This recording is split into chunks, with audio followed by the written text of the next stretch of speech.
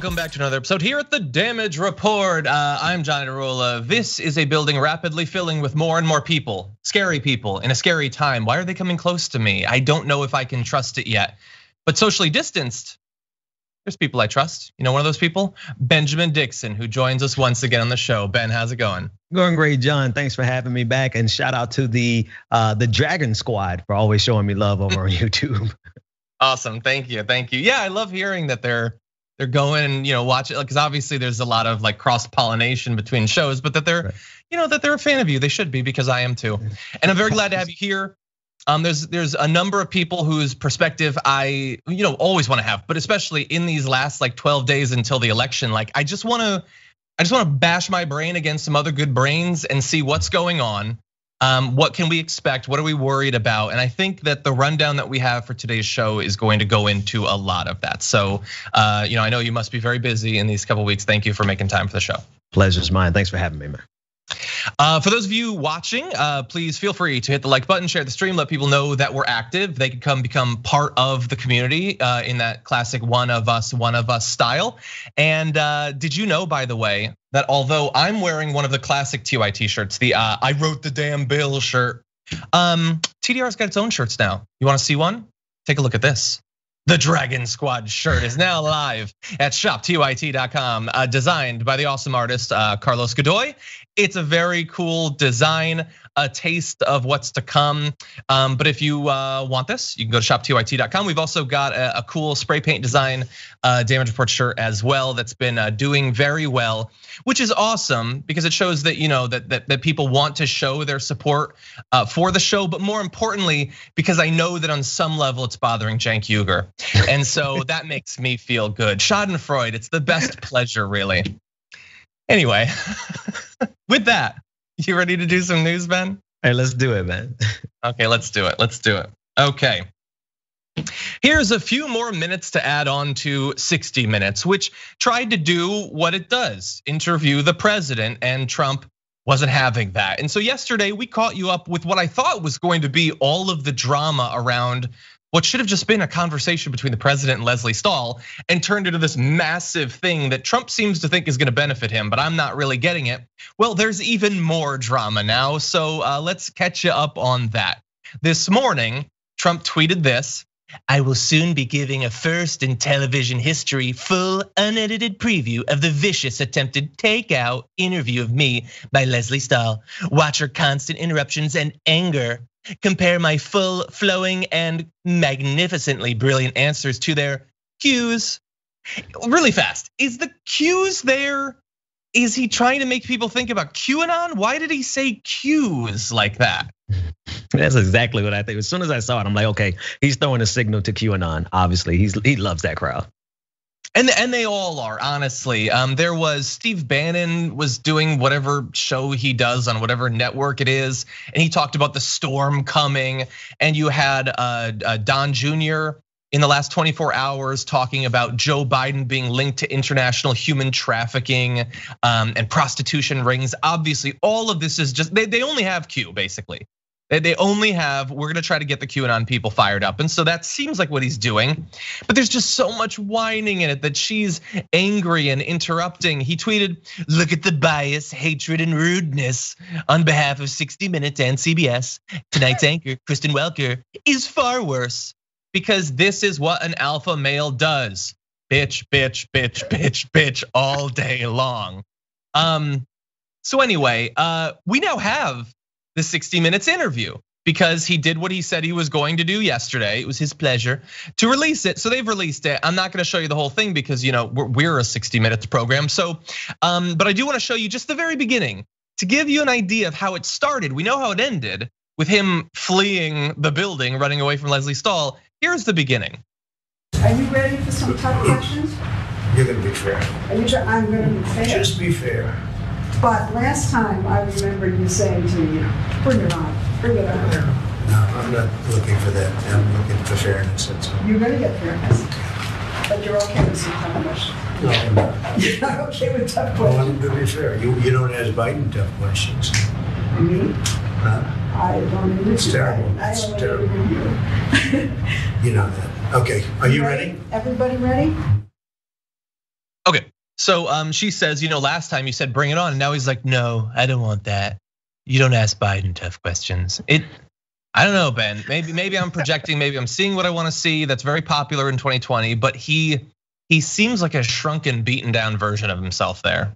Yeah, and I think it really reveals what he actually is, right? He constantly pretends as if he's this tough guy, but when the rubber meets the road, he is a child. He's a petulant man child who's like, you don't do this to Joe Biden. And I'm like, really? You actually said that out loud as if it is something an adult human being should say, let alone like people who think and buy into the idea of an alpha male. You actually said that out loud. And that really just shows you, man, he's a child. And in that mainly that he's been spoiled his whole life and nobody's ever challenged him.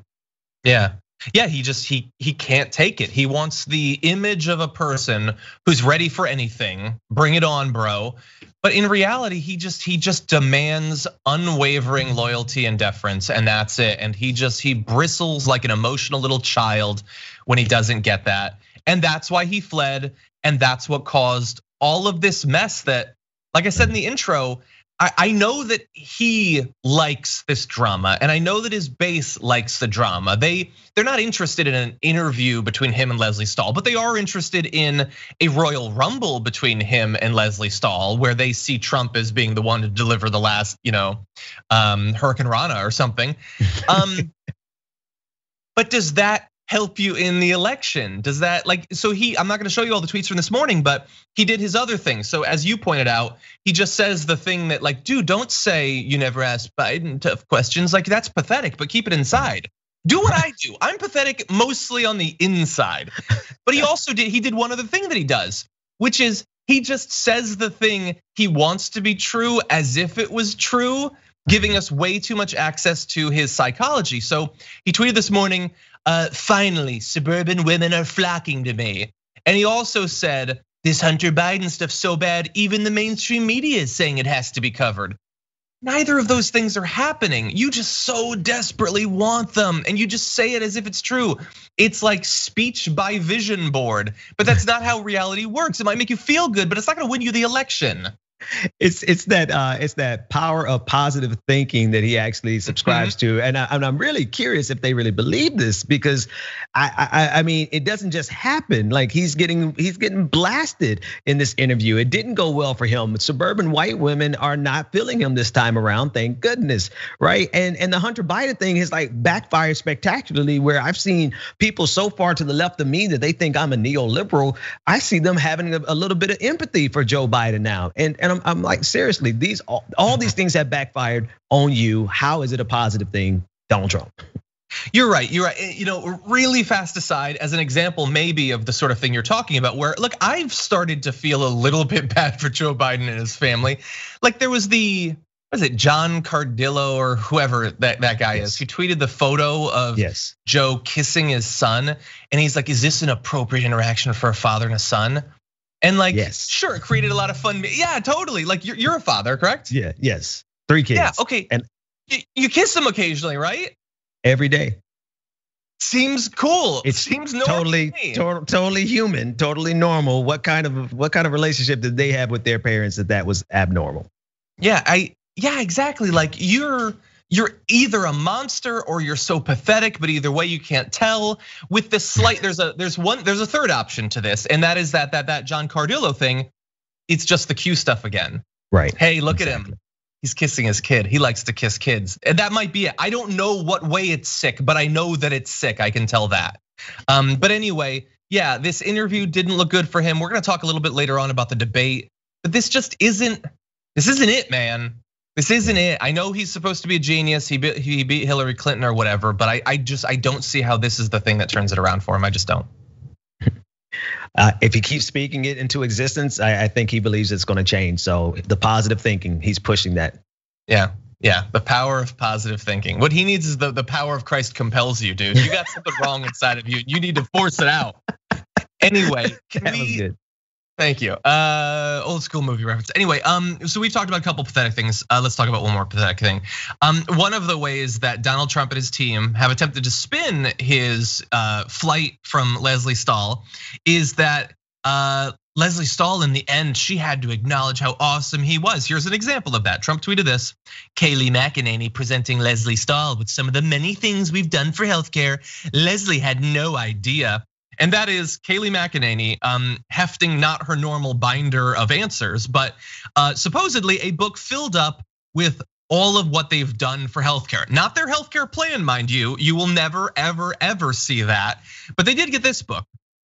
But here's the self-own in it. If you zoom into that last photo, this is the latest in a long string of blank pieces of paper. Like, you can see that. Like, okay, I understand in books, the first couple pages might be blank. She's a chunk of the way in there. I don't see anything on that page. I just don't. No, are they serious with this? I'm trying to see the picture. That's a really big book, first of all. And they clearly have not accomplished that many things on healthcare, let alone the fact that they have absolutely no plan for us. Has Lesley Stahl confirmed that she said that this was awesome, or is this just another thing that he's just throwing out and trying to make it true? Because I haven't seen her talk at all about it. This is all the way Kayleigh and Trump have talked about that interaction. And my last thing about this is, have they like officially cleared Kayleigh McEnany and all of the White House staff that were infected with COVID-19? Because I don't see a single mask in it, and I'm a little far away from my monitor. Maybe there is a mask and I just can't see it.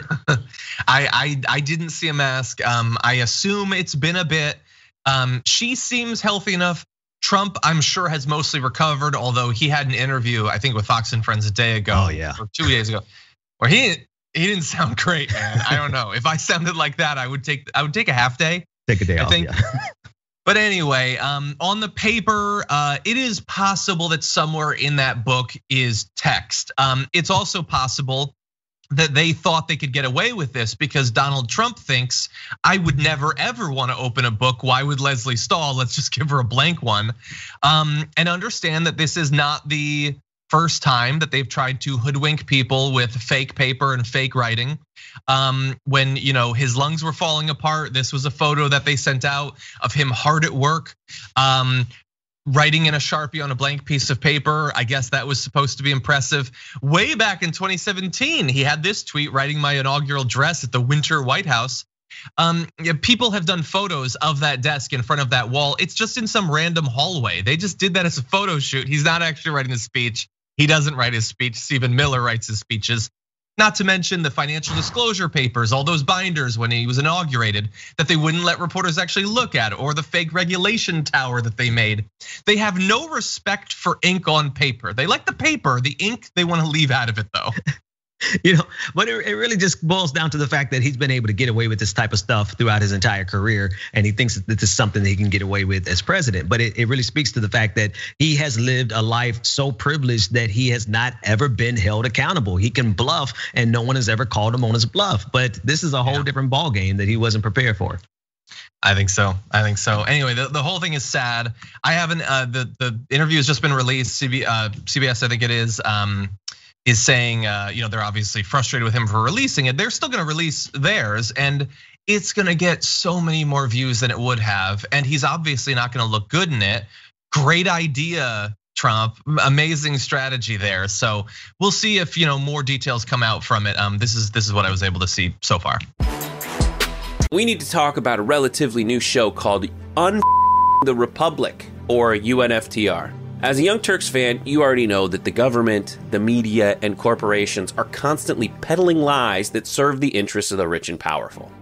But now there's a podcast dedicated to unraveling those lies, debunking the conventional wisdom. In each episode of the Republic, or UNFTR, the host delves into a different historical episode or topic that's generally misunderstood or purposely obfuscated by the so-called powers that be, featuring in-depth research, razor-sharp commentary, and just the right amount of vulgarity. The UNFTR podcast takes a sledgehammer to what you thought you knew about some of the nation's most sacred historical cows. But don't just take my word for it. The New York Times described UNFTR as consistently compelling and educational, aiming to challenge conventional wisdom and upend the historical narratives that were taught in school. For as the great philosopher Yoda once put it, "You must unlearn what you have learned." And that's true whether you're in Jedi training or you're uprooting and exposing all the propaganda and disinformation you've been fed over the course of your lifetime. So search for UNFDR in your podcast app today and get ready to get informed, angered, and entertained all at the same time.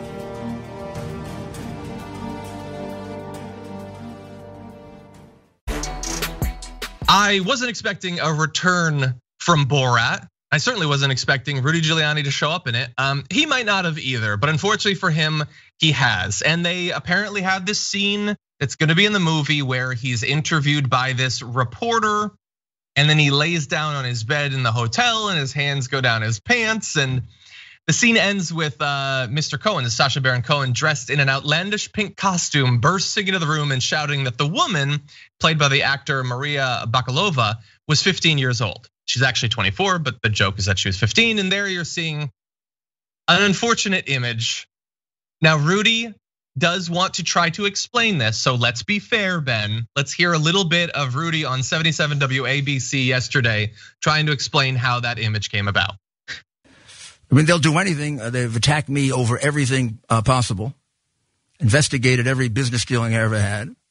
And now the idiot Borat is going after me with a totally sensationalized, false account of a ridiculous movie, I guess, that he's done. Now, let me tell you why I know this is a hit job that happens, because it's not an accident that it happens when I turn in all this evidence on their prince and darling, Joe Biden, who's one of the biggest crooks in the last 30 years. And since I have the courage to say that, I'm the target. Okay, so we're gonna have the details on the shot later. So that one, Ben, is him saying that the only reason Sacha Baron Cohen is doing this is to protect Joe Biden. Right. Which I just, like, they filmed this months ago. Like, I don't think that's why he did it. I think Sacha Baron Cohen does this stuff all the time. Yeah, no, he had the opportunity to do it, and so he just did it. And I'm sorry, even if you place it in the political context that Rudy Giuliani wants us to consider it in, nobody made you reach down your pants, fam, and lay back in the bed like you're ready to go. So that's on you. But I love the way that he's able to weasel his way out of it, but just by making it political. Yeah, nobody made you reach in your pants. Just general good advice. Everybody, just when you're on Zoom, just keep that in mind. So here is Rudy explaining the shot. There's all this sensational stuff about me in the movie. Don't know if it was added, doctored, manipulated, whatever. Let me tell you what happened. I went to an interview, seemed like a legitimate interview. I did the interview with the young woman who was new to interviewing, and I was being kind to her.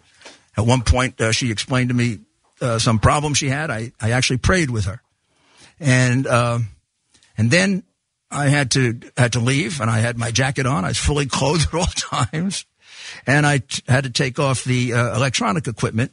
And when the electronic equipment came off, some of it was in the back, and my shirt came a little out, although my clothes were entirely on. I leaned back, and I tucked my shirt in, and at that point, they have this picture they take, which looks doctored, but in any event, I'm tucking my shirt in. I assure you, that's all I was doing. When I get up, she says something about, do I want a massage? I realize now that this is a setup, and I call my security guy, Brian, who's right outside. I said, Brian, come in here. And then all of a sudden, crazy Sacha Baron Cohen runs in with a cape on, and he's yelling and screaming all kinds of stupid stuff. I said, Brian, very calmly say, Brian, call the police. Okay, so that's an explanation. Ben, you've worn jackets and shirts. What do you think about that as an explanation? So, if I look at the picture again, is he tucking his shirt in? I'm loath to give these people the benefit of the doubt, but I'd have to look at the picture again. It is very possible that he's tucking his shirt in, but it's also very possible and very highly likely he thought he was going to get some. Yeah, it's Sacha Baron Cohen who, wants to create something funny. So I could see him exaggerating this. I can. I'm trying to be fair, even though Rudy Giuliani has done literally nothing for decades to deserve any fairness from anybody. Exactly. But Giuliani is also a raving madman who seems incredibly gullible. He's consistently accidentally butt dialing people and revealing secret information to reporters. Like, this guy pranks himself So it's possible that he would have fallen into this. It's hard to say. Like, I've tucked in shirts quite a bit. Yeah. I don't think I've ever tucked in a shirt by laying down on a bed to do it. You stand up to tuck in a shirt. Yeah, so that's why I wanted to see the picture. There's a picture again. One thing I wouldn't do, to be sure, is to lay back in that kind of position, tucking in my shirt with a beautiful young woman standing in front of me. Like that, I mean, just common sense is like have some. Yeah, no, he's excited. Yeah, no, he wants some right here. He's trying to go all the way right here. He's excited. He's wondering in that moment, like, how did I get? Oh man, this is the best thing that's happened to me all day long. That's what's in his mind. Totally. Yeah, I don't. If I was being interviewed by a reporter, especially a female reporter, I'm not lying down on a bed ever. My hands aren't going in my pants ever. Jacket on or jacket off, either way. Right. And if your electronic equipment was coming out, would it come out in the front rather than the back? Right. I don't know.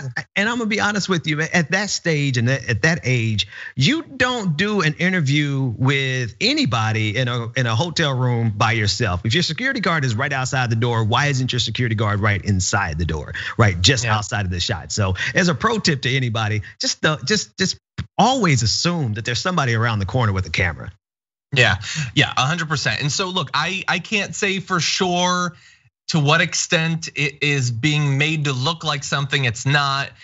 And so I'm also not gonna say that he was definitely trying to do something. I'm gonna give him 1/3 of a Tubin, I guess, and reserve judgment for the full release of the video. But I wanna add one or two other little details. So, and it was in the audio that you just heard. So here's the thing. I'm always suspicious when someone has to explain something and they offer multiple explanations. Usually there's one good explanation. So he gave an explanation for why he had to tuck in his shirt, okay? He also said it's doctored, it's added, it's been manipulated. So wait, which is it? You're saying you tucked in your shirt, but you're also implying that what we saw didn't happen. Which of those two is it? And that makes me just question whether you can trust him at all. I don't know, the stakes are low, it doesn't really matter, but I'm definitely more excited to see the video, the movie now.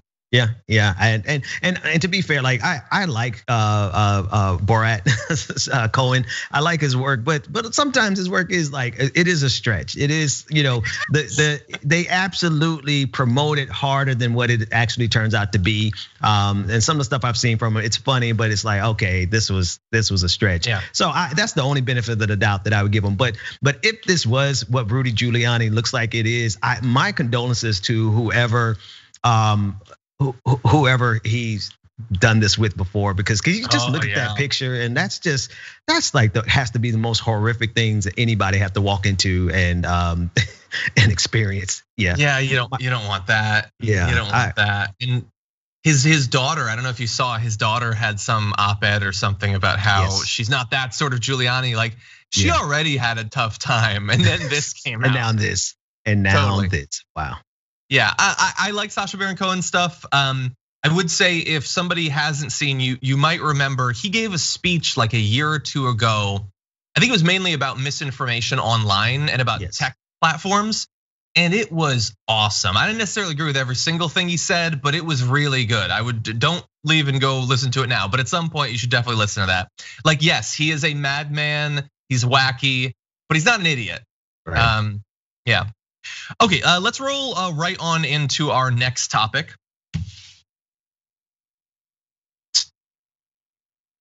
I don't know for sure if we have B-roll. There we go. Sorry, that's my bad, not the director's.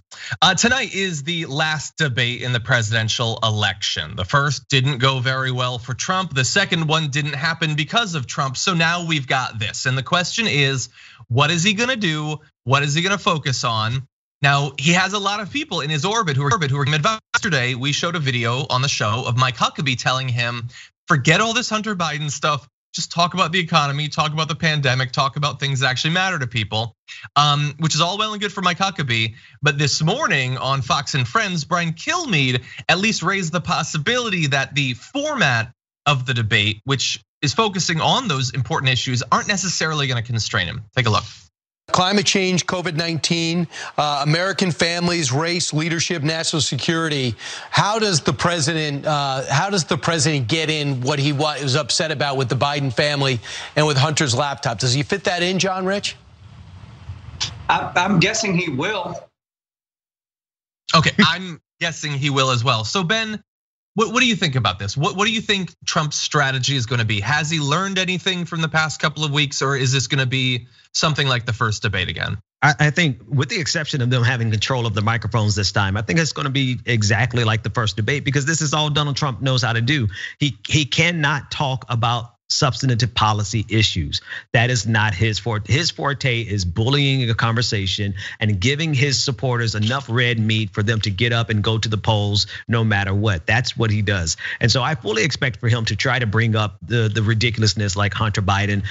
But the fact of the matter is like we said, like you said earlier in this episode, that has already backfired spectacularly. So he doesn't really have a route to victory through tonight's debate, especially because they're going to be muting his microphone. But I'm looking forward to see him squirm.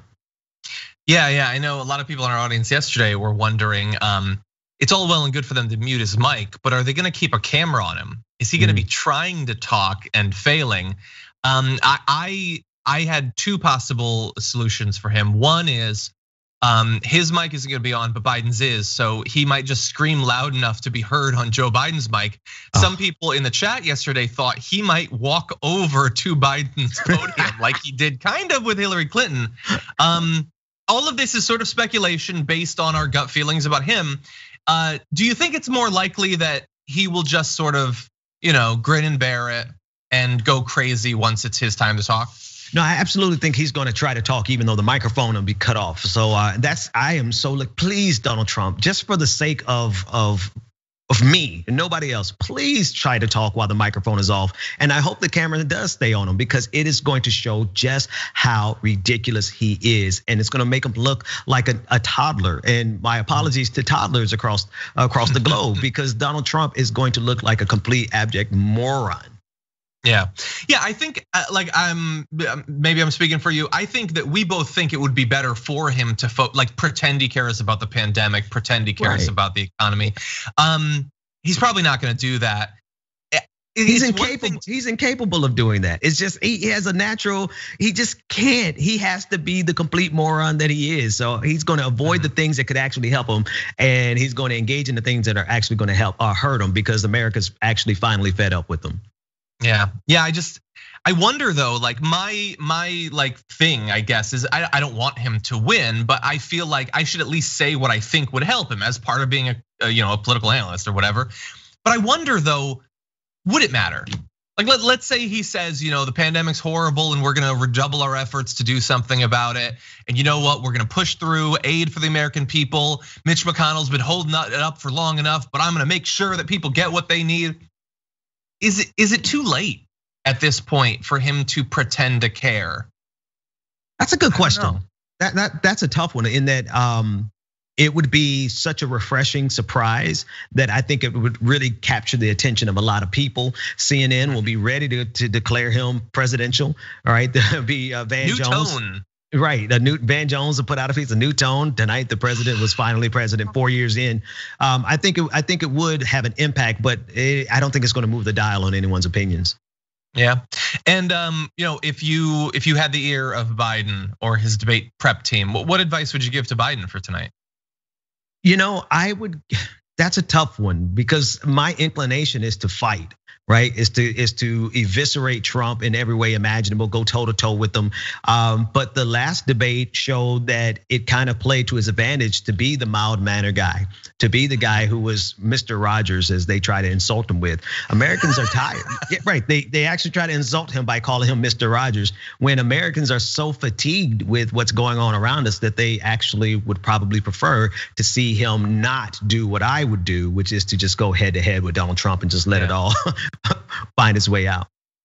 Yeah, like I have to bear in mind that as you mentioned, the muting is only for those like the first 4 minutes of like a 15-minute block. There's gonna be lots of time for back and forth. I'm kind of wondering if Like Trump wants to just lay into him, shred him, talk about crazy stuff, talk about QAnon and babies and cuties and all that stuff. Like that's what he wants. That doesn't mean that that's what's good for him. I think a lot of people felt bad for Biden and felt like the fact that Trump kept cutting in didn't give Biden the room to be flustered and make mistakes and have problems remembering things. If hypothetically that's a thing that could happen, and that's what Trump wants you to believe, he didn't really create an environment where that could happen because he was just hounding Biden the whole time. That will be a little bit harder to do this time. Biden will be a little bit freed up. I wonder if that's actually a good thing for Joe Biden. The subtext of what you're saying is actually fascinating. Well, let me be clear. Well, really, let me be clear. I don't think that Joe Biden's brains are tapioca pudding like Trump says. I'm saying from Trump's team's point of view, they think that Biden can barely keep his head off his chest. So I have no comment on that, John, because I'm going to get in trouble if I do. I actually like your first scenario where Donald Trump dominates it and doesn't give him an opportunity to have any gaffes. I think that worked in the first debate. Maybe that'll work tonight. Yeah, I don't want to. Well, you don't vote for me then to a town hall participant. I don't want any more gaffes like that. I'm good.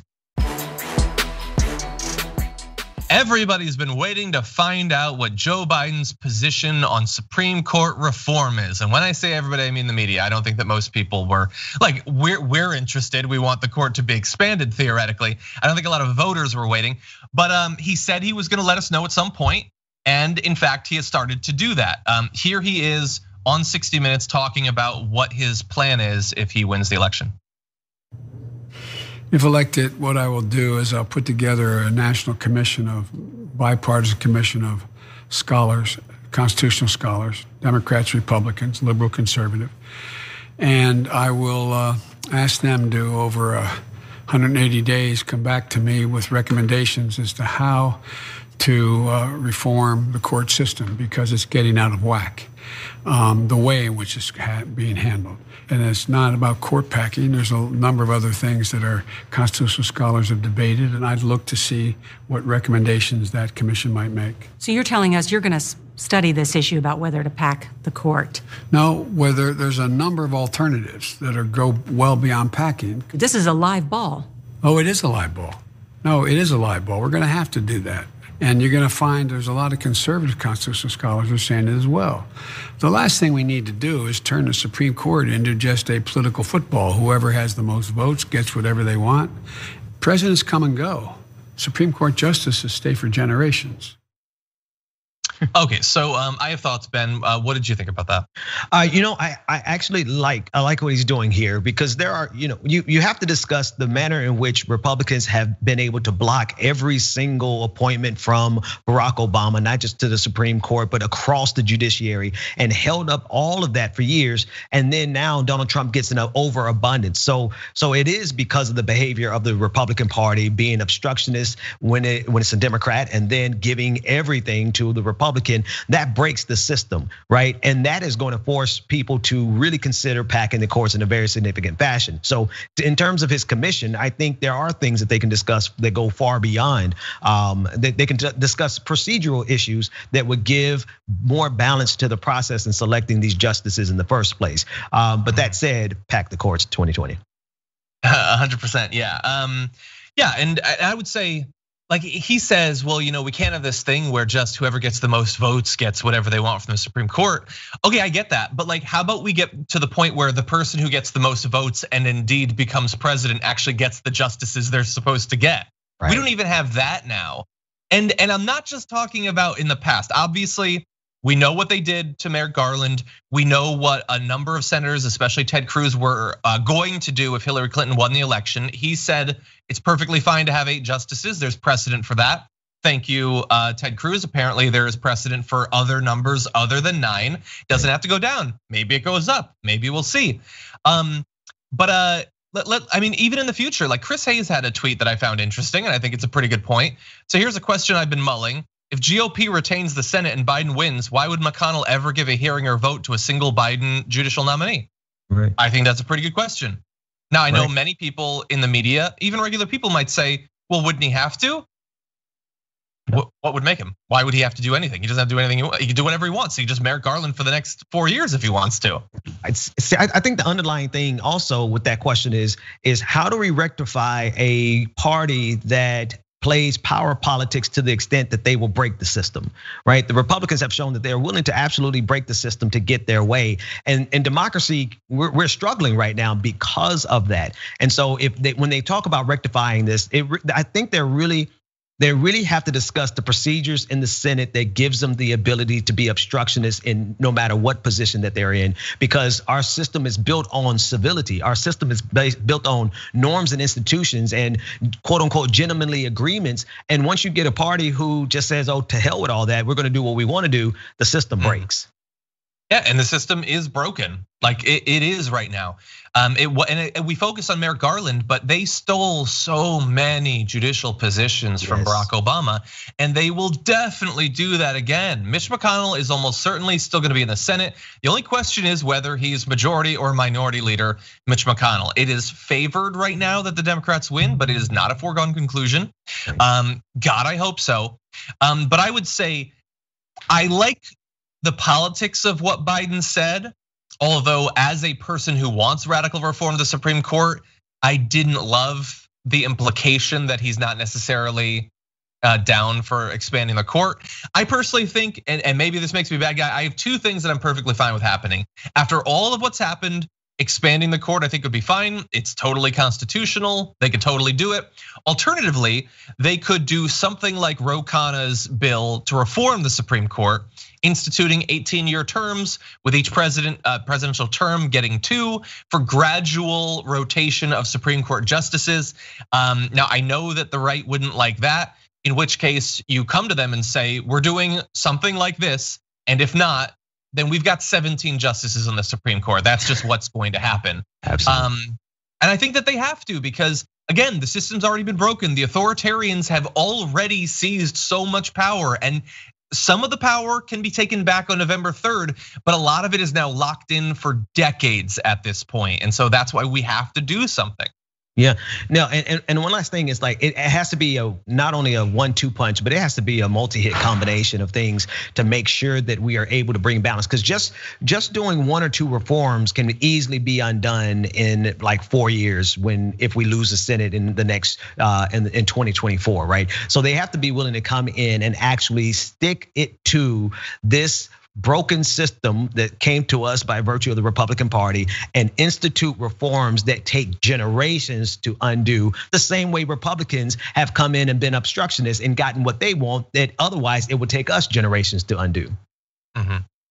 Yeah, God, it makes me so sick that Amy Coney Barrett is almost certainly going to be on the Supreme Court. I know that the Dems are doing their like press conference like probably right now as we're filming this. Just so frustrated, I don't even want to cover it. Like after Dianne Feinstein and everything that she said and hugging Lindsey Graham, thank you for such a great process. Like I've never had a process like this. What are you talking about? This is sick. You're being murdered and you're thanking the guy with his hands around your throat politically. Yeah, don't give me your press conference. And I understand it's not just Dianne Feinstein and supposedly Schumer gave her a talking to. That's not how we message about the Supreme Court. But the damage is already done. The damage is already done, and the damage is going to be done by literally decades. Okay, let's turn now to our next topic. It's a dark one, but important. It needs to be talked about. And so far, I have not seen this really being picked up by US news all that much, which seems weird to me. Okay. More of the terrible practices of ICE have come to light recently. Take a look at this. US immigration officials allegedly tortured Cameroonian asylum seekers to force them to sign their own deportation orders in what lawyers and activists describe as a brutal scramble to fly African migrants out of the country in the run-up to the election. So we have details on what this actually looked like in practice. Many of the Cameroonian migrants in a Mississippi detention center refused to sign, fearing death at the hands of Cameroonian government forces responsible for widespread civilian killings, and because they had asylum hearings pending. So that is a great 2-shot of reasons to not want to be deported. You fear you might die if you are, and there's a chance that you could stay in if you have the hearing that you're supposed to have. Thus the scramble to get them out. According to multiple accounts, detainees were threatened, choked, beaten, pepper sprayed, and threatened with more violence to make them sign. Several were put in handcuffs by ICE officers, and their fingerprints were taken forcibly in place of a signature on documents called stipulated orders of removal, by which the asylum seekers waive their rights to further immigration hearings and accept deportation. A complaint filed by FFI and the Southern Poverty Law Center cites 8 cases of forced signatures or fingerprints on stipulated orders of removal. One of those involved, identified by the initials BJ, said that on the 27th of September, ICE officers pepper sprayed me in the eyes, and one officer strangled me almost to the point of death. I kept telling him, I can't breathe. I almost died. As a result of the physical violence, they were able to forcibly obtain my fingerprint on the document. This is right up there with the sickest things that we found out, and almost always the truly sickest things that the Trump administration have done has been routed through ICE. It's just horrendous. John, these stories really do something to me, and on a couple of different levels. Number one, the group of people who are pedantic around whether or not we should call these people fascists, right? What we always find out after the fact is that what we knew was going on was just the surface of what's going on.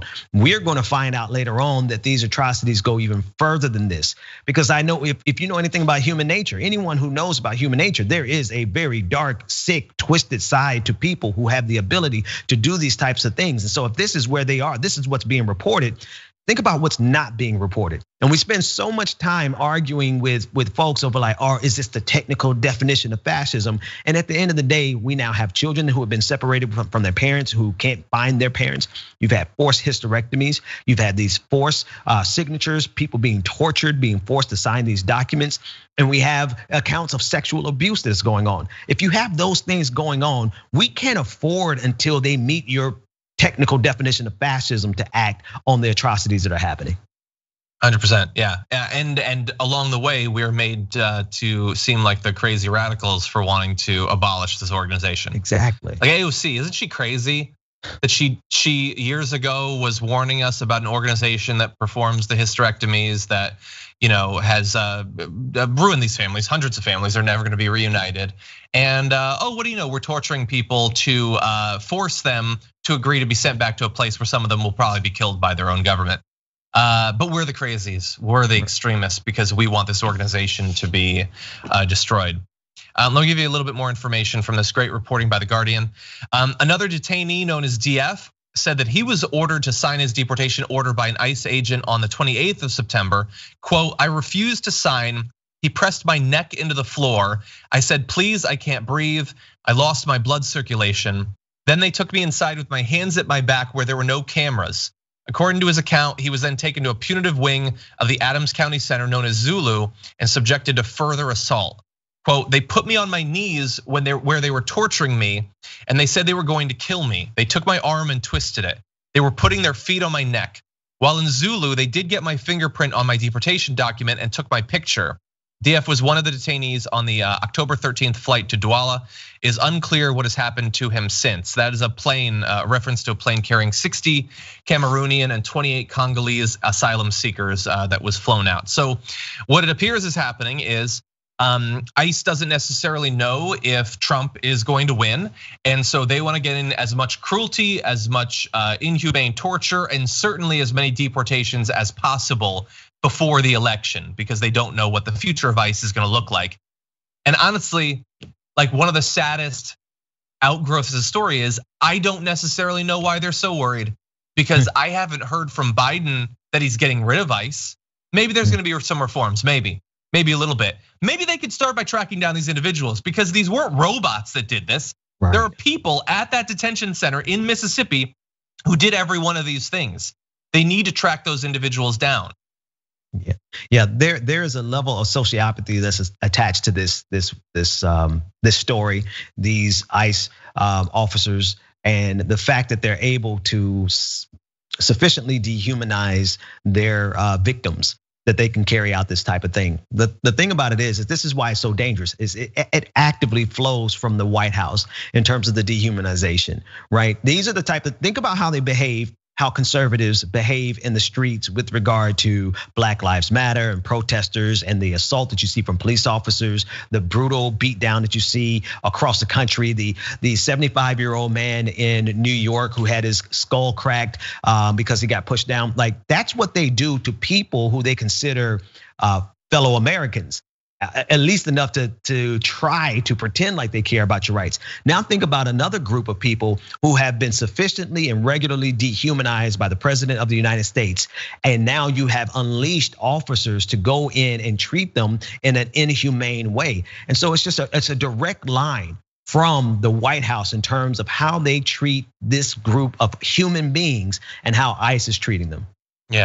Yeah, and I think that connection has a couple of different forms. One is that they have encouraged cruelty, definitely, and I think that some of the people who get into this line of work apparently don't have a problem with this, and you know what? They're encouraged to do it. They're told to separate families. They're told to do this sort of stuff. But then maybe even more significantly, they are effectively assured implicitly that they will be protected. That there's not going to be an investigation, that they're not going to be fired, their careers aren't going to be ruined. You can do whatever it is, whatever sick thing is in your heart, is in your soul, you can do it. If you want to brutalize people to get them to sign something, if you want to sexually assault detainees, Stephen Miller isn't going to be coming to look for you. Like, do you think Bill Barr is going to be investigating? No, it's part encouragement, and then it's definitely looking the other way. This is just mafia stuff at the level of a national government. And one thing that I think people who still want to use the pedantic kind of argument against calling this fascism, I want you to see how close it's getting to home, right? We saw this in the Iraq War. We saw this in the detainees at Guantanamo Bay. We saw it was offshores, right? It was done like by the CIA at black sites offshores. It's gotten close. It's happening in our borders. It's happening in Mississippi, in Georgia, right? And right now it's happening to immigrants. But it's getting one step closer to happening to average citizens. If you look at how the federal agents responded to Kenosha, Wisconsin, and Portland, you see how how Donald Trump sent federal agents to gun down Michael Reinhold. When you see how they reacted by snatching people off the streets in Portland, right? If you're waiting to really figure out if this is the precise definition of fascism that's now happening inside of our borders, I'm afraid you're going to wake up and realize that it's happening to you. Or maybe not you, because you're facilitating the job of delaying the actual conversation by all of this pedanticism. So maybe they'll be all right. Yeah, and some of the things you just mentioned, like Trump bragging about the fact that they just went and gunned down Michael Reinhold, and they didn't want to arrest him. They just want to kill him, so they did. They just killed him, and him like encouraging people, to further vilify Gretchen Whitmer.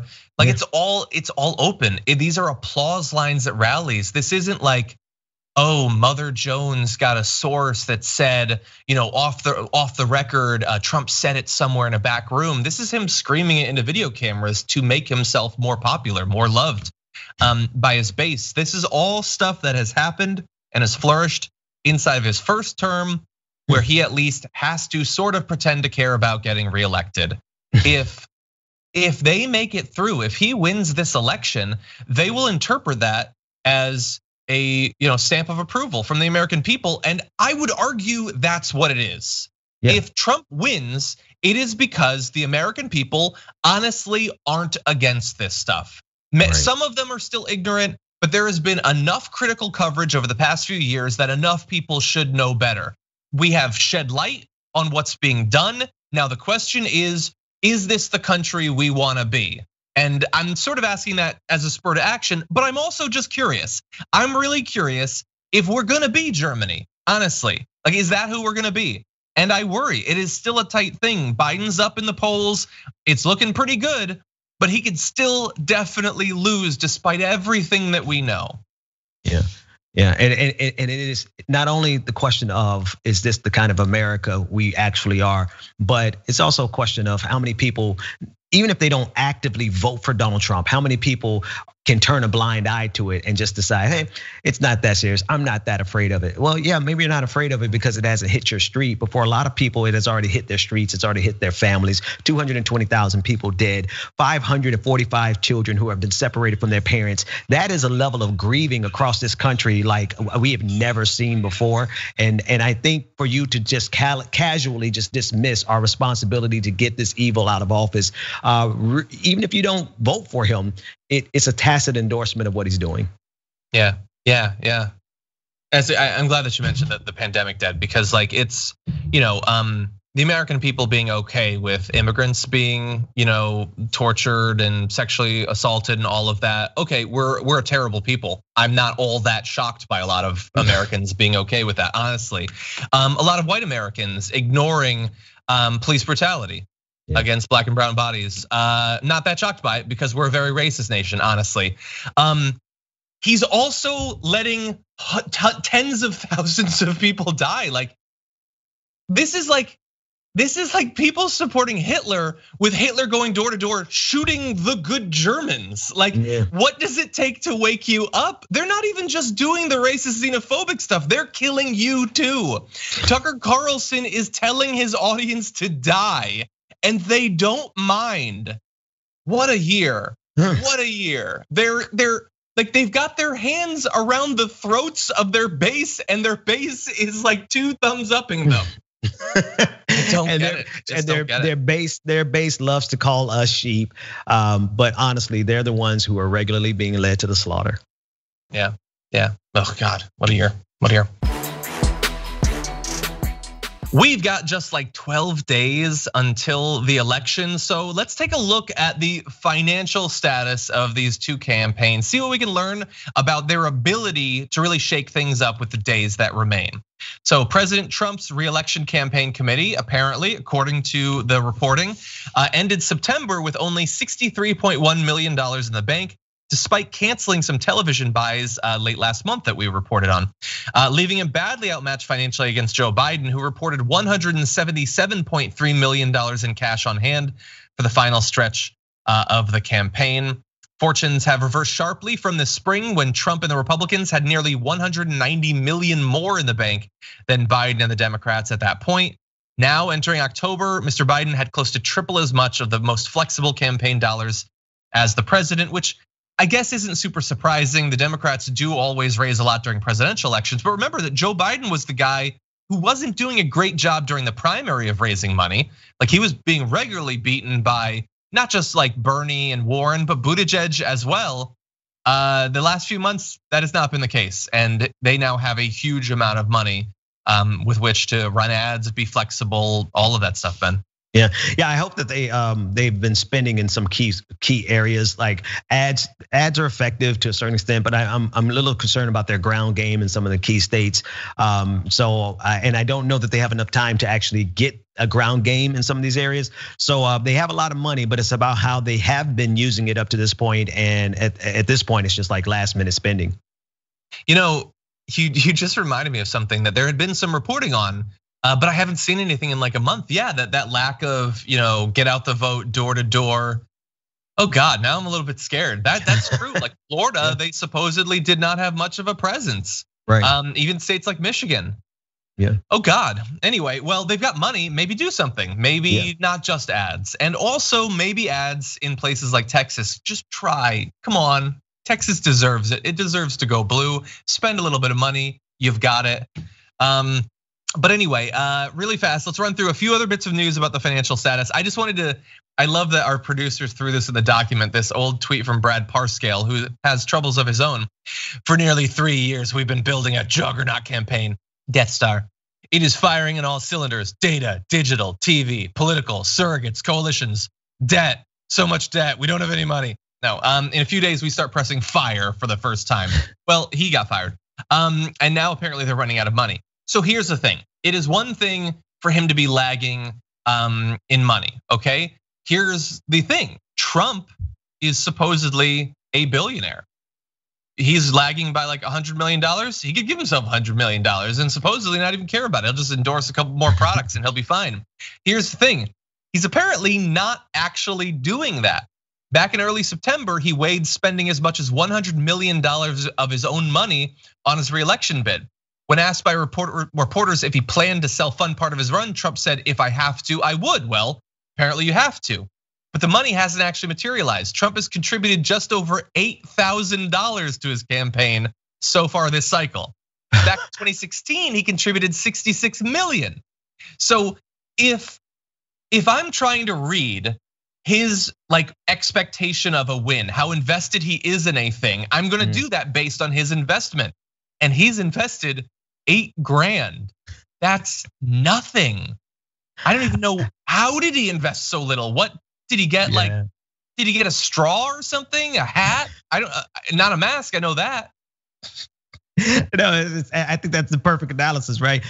He poured in that initial money in 2016. He saw he was onto something. He had an opportunity, and now I think he sees clearly, I'm not putting my money out there. First of all, I don't think he has the same amount of money, right? I don't think he has the money that he's been bragging about. And now that we all know that he's in debt, maybe that's like his kryptonite, sunlight. Everyone knows that you're actually not this rich. So he's like, okay, I'm only gonna spend $8,000. Besides, he's got $400 million worth of debt that he has to take care of coming up soon. Some of those key things that he owes has to be paid coming up soon. That's true. You might want to save a little bit of money for that. And so for those watching, why does this matter? Well, remember, we've got less than 2 weeks. The polls have been fairly consistent now for weeks. They could be consistently wrong. That is a possibility that I am not discounting, but they've been pretty consistent. And so what we're doing is we're reading the tea leaves. We've got our fingers in the sheep entrails. We're just trying to see what could shake this up. That's why we care about this debate, although it doesn't feel at this point like it's likely to really shake things up. Ad buys and further campaigning that is funded by these millions of dollars could do that. But that's not what we're seeing. They're pulling spending from states that they're putting spending in the states they expected to win comfortably, like Ohio and Iowa, and others that they thought might be competitive. They're just pulling entirely out of. And it's not to say that he couldn't still win these states, he could. But these are not signs of strength in the final stretch of a campaign, basically. He's on his last legs, and I'm hoping, all things remaining equal, that he will experience a loss that's going to send him running out of the country. Like he said, if he loses, he's going to have to leave. So he's maybe saving his money for that. Yeah, maybe he wants to get first class. One other just fun bit of information on the funding that I thought was interesting. So lawyers at Jones Day, so this is a legal firm that has earned millions as outside counsel for Donald Trump, have donated nearly $90,000 to the campaign committee of Joe Biden. Contributions to the Trump campaign by those same lawyers has totaled $50.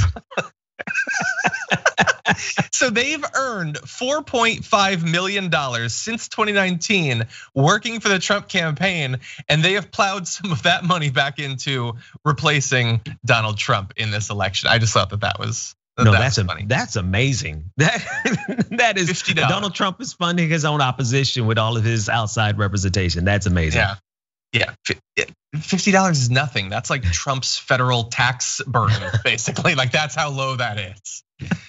Anyway, yeah, and again, please everybody don't get complacent. You hopefully should have already voted, but if not, please register. You know what? Let's do the game that we do quite often in the chat right now. Whether you're on Twitch or on YouTube, if you voted, write voted. If you're registered but haven't voted yet, write registered. And if you haven't done either, get out of here. Come on, seriously, what are you doing at this point? Get out of the chat. I'm kidding, but maybe you're international. I'm seeing a lot of voted come in. Yeah. 1 or 2 registered. It's a lot more voted than it was the first time we did this a few weeks back. Bad Rongo says, registered, don't hate me. I don't hate you.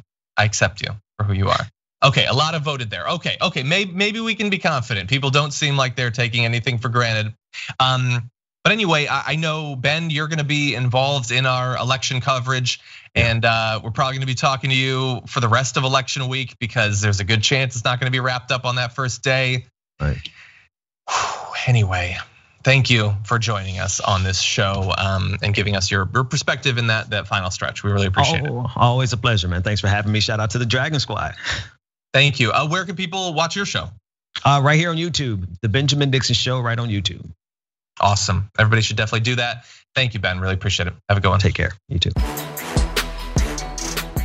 The Senate Democrats are holding a press conference talking about Amy Coney Barrett and their issues with the nomination process for this most recent likely entrant to the Supreme Court.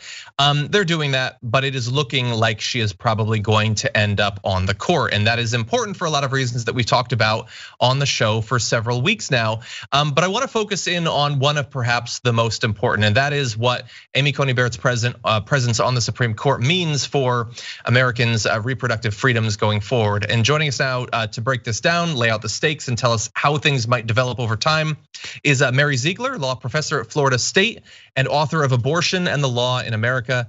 Mary, welcome to the Damage Report. Thanks for having me. Thank you very much. You're seeing the book cover right there. So one of the often mentioned fears around Amy Coney Barrett, what impact she could have on the Supreme Court, is that it could mean that Roe v. Wade is going to be overturned. I'm not a legal scholar. That's why we're bringing you on. Do you think that that's effectively going to happen? We're just wondering when. How inevitable do you consider that? There's nothing inevitable when you're talking about the Supreme Court. These people are there for a lifetime, at least until something changes, which means that there can always be surprises. But it would be a pretty big surprise indeed if the Supreme Court didn't overturn Roe, because you have to remember, right, there's already a 5-justice conservative majority that's been put there with an eye to overturning Roe. And now there's an insurance policy in the form of Amy Coney Barrett. So for example, even if Chief Justice Roberts or one of the court's conservatives got cold feet about overturning Roe, it wouldn't matter anymore because there would still be 5 votes to overturn Roe. So I think we're more looking at a question of when, not if. And during the Senate hearings that went on, she attempted to portray herself, as many of those trying to get on the Supreme Court do, as a person who has no preferences, no thoughts, no ideology, nothing. It's just a case will come and I will take a look at it. I will read many dusty books and then I will decide. Based on what you have seen about Amy Coney Barrett and her history, do you think that that's an accurate reflection of what she'll be like on the Supreme Court? I mean, that's not really an accurate reflection of what anyone is like on the Supreme Court, but I mean, certainly it's not an accident that President Trump promised to pick someone who would overturn Roe and then picked Amy Coney Barrett. He did that because she's that person. We know a little bit about her record. She hasn't been a judge for very long, but as a judge on the 7th Circuit Court of Appeals, she pretty much would have voted to uphold every abortion restriction that came before her. And in doing that, seemed pretty willing to either ignore or effectively rewrite judicial precedent to get the result she wanted, which obviously doesn't bode well for Roe and the cases that follow it, which of course are precedent too. Amy Coney Barrett in her private life is pro-life. Now that doesn't mean she'll necessarily vote that way, but I think President Trump and his allies expect her to, which is why her nomination has been so energizing on the right. Now, obviously, we're talking about her. We're talking about the Supreme Court, but a lot of abortion law is, it's made at the state level. So, right. To what extent is I don't want to just launch into this conversation without it first questioning. The Supreme Court's obviously important. What percentage of this conversation is the Supreme Court? If you're a woman who's worried about what the future might bring in this area, how important is her presence on the Supreme Court for that? It's really important because the way to think about it is that at the moment there's a federal constitutional abortion right, which sort of sets the floor. So states can do whatever they want as long as they don't fall below that floor. Amy Coney Barrett on the Supreme Court likely means that floor is gone, right? Which would open the door to states passing outright bans on abortion, which they've already signaled that they're interested in doing. And the only reason those laws are not in effect right now is because the federal courts have blocked them, citing Roe. So a lot of the action is in the states, and it's worth saying that if Roe is gone, then what abortion access looks like for women, and maybe contraceptive access too, we can talk a little bit about that, will depend on state Supreme Courts and state legislatures, but there won't be that kind of safety net anymore that there is now in the form of a federal constitutional abortion, right? And whether it's legislation that would be passed to outright ban abortion in the wake of Roe v. Wade being overturned, or I've read about legislation that is effectively in a holding pattern until it's overturned. Do we have any idea of how many states would very significantly curtail these freedoms, if not outright ban them?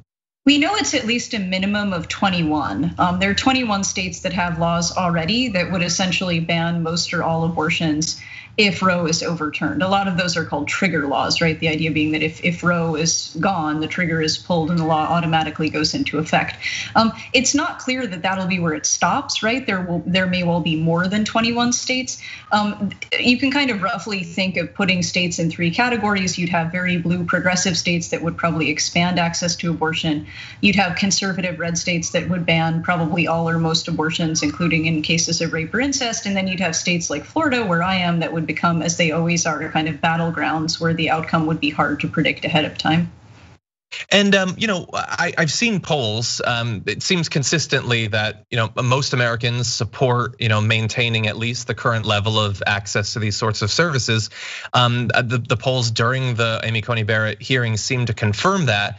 So I know that you're not here mainly to talk about the political implications of this, but it seems like an odd move to outlaw something that the majority of people support in so many states simultaneously. I wonder, has that been a part of the conversation as these laws have been passed about the possible electoral ramifications of it? Yeah, I mean, I think what's interesting is that there's lots of historical evidence that people in the GOP love the idea of using Roe to raise money and to rally the base, but they haven't historically really loved the reality of Roe being overturned, in part because it isn't popular, and also in part because then there's no whipping boy, right? You can't use Roe to fundraise or rally the base anymore.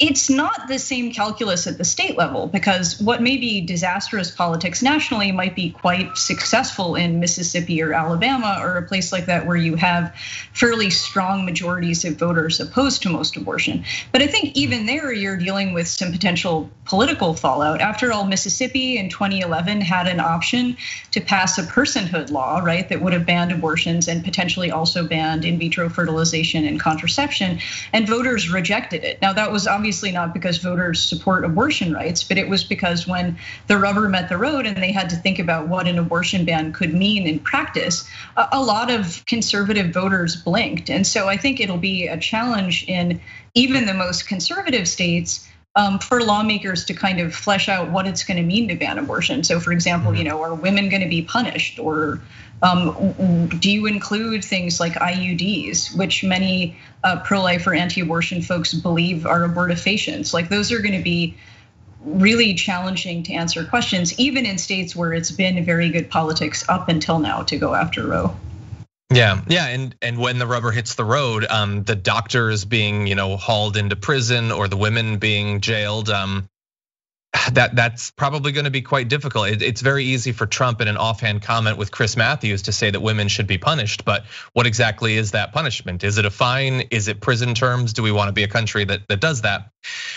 But anyway, you've sort of, I think, implied in this area. You have a recent op-ed in the Washington Post that talks about not just the fact that they might ban abortion, but that they might go further. What are some ways that they could go further than that?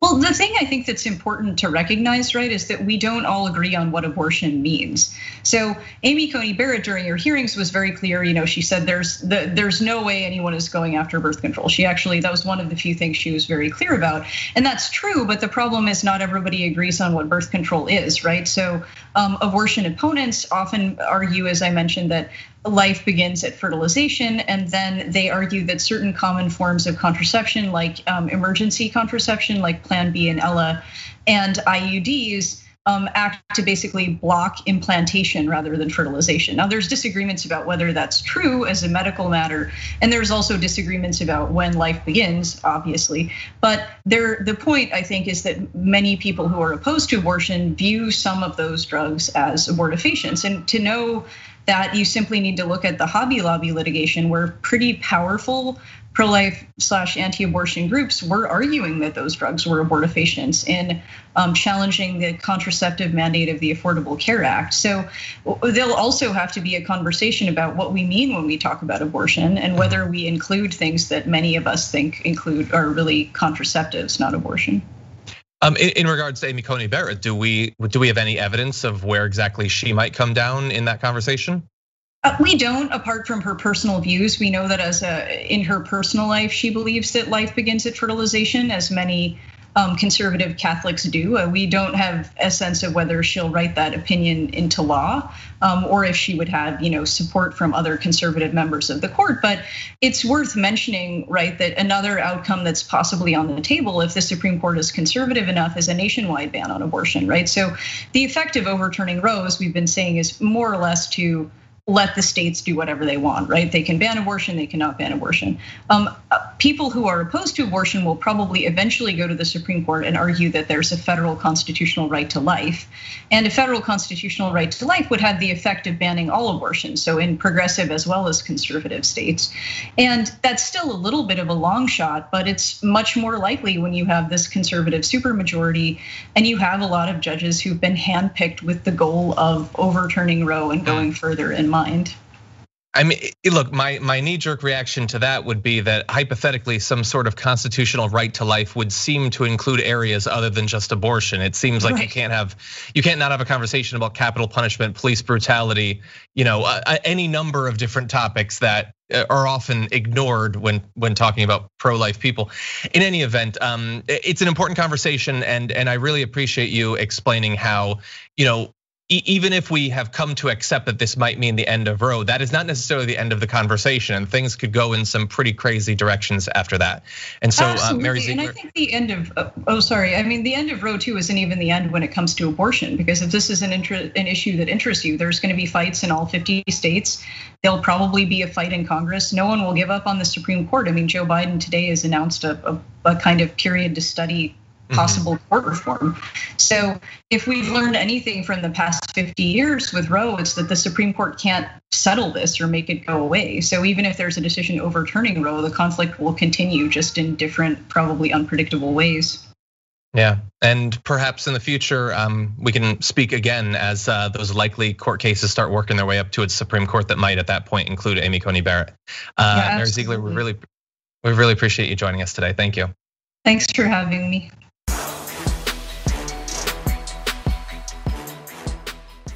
Thanks for listening to the full episode of The Damage Report. Support our work, listen ad-free, access members-only bonus content, and more by subscribing to Apple Podcasts at apple.co/TYT. I'm your host, John Adarola. I'll see you soon.